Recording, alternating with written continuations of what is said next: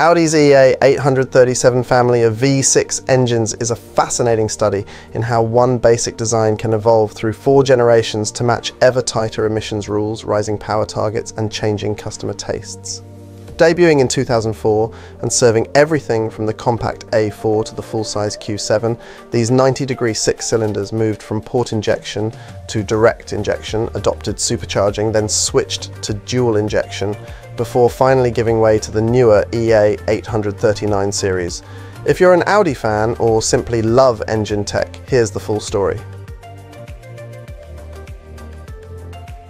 Audi launched the EA837 to replace the EA835 series, retaining an all-aluminum 90-degree block but dropping cylinder liners in favour of an Alisil bore finish.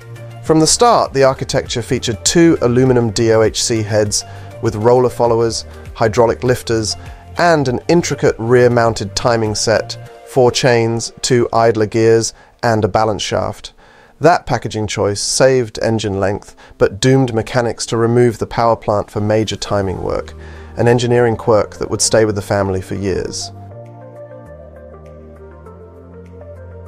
First-generation engines arrived in 2 flavours, the 2.4 MPI using port fuel injection and the 3.2 FSI with Audi's early high-pressure direct injection. Both shared the elaborate twin-flap intake manifold that optimised airflow across the rev range. While smooth and refined, Gen 1 was criticised for expensive timing chain service and carbon buildup on the direct injection 3.2 FSI. Audi's second generation tackled those complaints with stronger trioval sprockets, quieter roller-style chains and beefier tensioners. Engineers added the 2-stage AVS, Audi valve lift system, on the intake side, a dual-mode oil pump, and roller-follower high-pressure fuel pumps. All Gen 2 motors, 2.8 FSI and a larger 3.2 FSI, switched to full FSI direct injection, delivering crisper throttle response and modest efficiency gains while largely taming the timing chain rattle that plagued early units.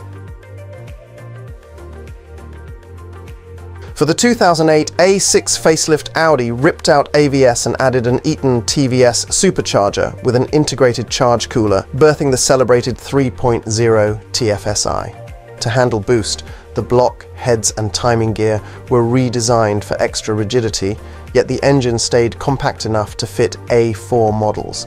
Peak torque arrived just above idle, transforming mid-size Audis into effortless cruisers. Electronic control moved to Siemens CMOS 8, fed by a Hitachi HDP 3 high-pressure pump. The final iteration kept the supercharger but introduced dual combined injection. A second set of manifold injectors joined the FSI system to lower particulates and curb valve stem carbon.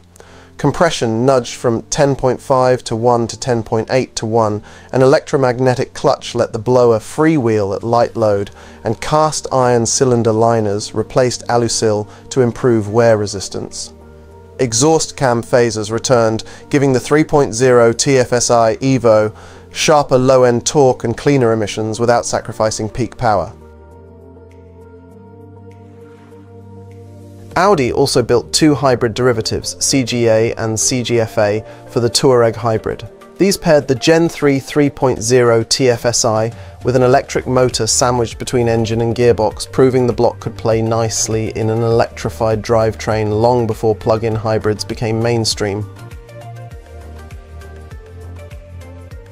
By 2016, the newly developed EA839 Turbo V6 began replacing EA837 units model by model, offering simpler single-turbo packaging, revised 90-degree architecture, and even higher efficiency. The last mainstream application of the EA837 disappeared with the Q7 update in 2020, closing a 16-year chapter of Audi V6 history. Across 4 generations, the EA837 evolved from a naturally aspirated port-injected V6 into a dual-injected supercharged powerhouse, gaining nearly 40% more torque, slashing emissions and setting the benchmark for smoothness in its class. Yes, its rear-mounted timing chains and intricate intake hardware can make ownership costly, but for many enthusiasts, the soundtrack, instantaneous torque, and technical sophistication more than compensate. If you're shopping for an Audi or just love engine engineering, the EA837 family remains a milestone in modern V6 design.